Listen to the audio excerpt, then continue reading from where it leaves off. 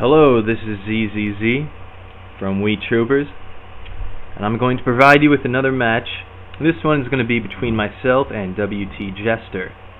In this match I lose, or this game rather, I lose 2-8. And so I'm going to guide you through and show you how and why I can lose and lose so badly. And I'll show you some good defensive plays that he does, and also some weak offensive decisions that I make. So here we go, 0-0. He went for a mid-court chip. Usually I'm pretty good at reading those and blocking those. It's very unfortunate I wasn't able to get there. There's not much to say on that. I don't think it was strategically the best move for him. I think it was just a bad move, or a bad play on me. Right there I went for a serve it in where I should have gone for a mini serve it up. That was just a straight up error. That should have been a goal on my part. I was wide open for it.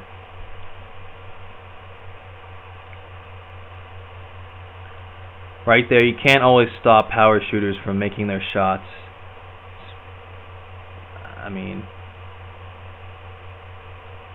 it's not always even possible.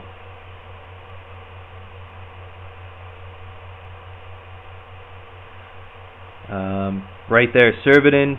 He used his deaky to get away from me. I couldn't get behind the goal in time. He used his breakaway. Very good. That was a good play. Right there, I used my shell to set up my teleport. Very good move as well.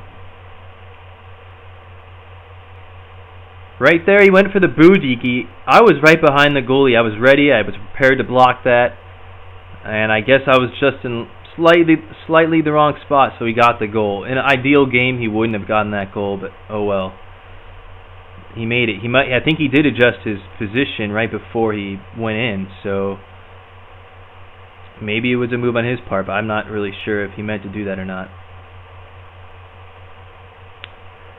So, pass to PD, failed, thank God. There's no way to prevent that, really.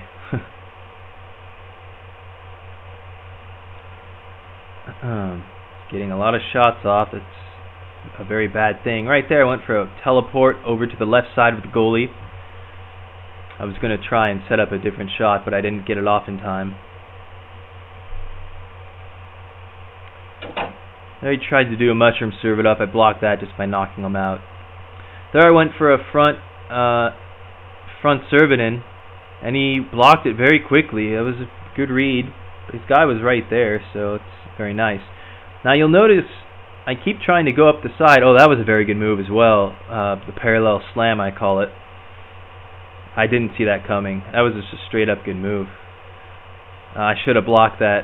I'm sure I was hitting A as fast as I could. But what I'm saying earlier was I keep running up the side, and because he has 3 boos, he's able to keep up with me and almost beat me on all my plays. I can't get to the goal, basically. He's always there to block it, and he's very cautious. He's always able to stay between myself and the goalie, which screws up a lot of things. And you have to be very clever against a 3-boo team. It's very difficult to play against.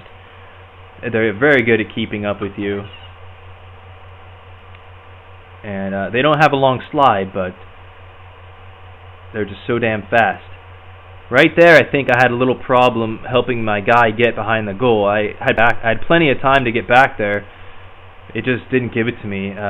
Sometimes it's very hard to control your players.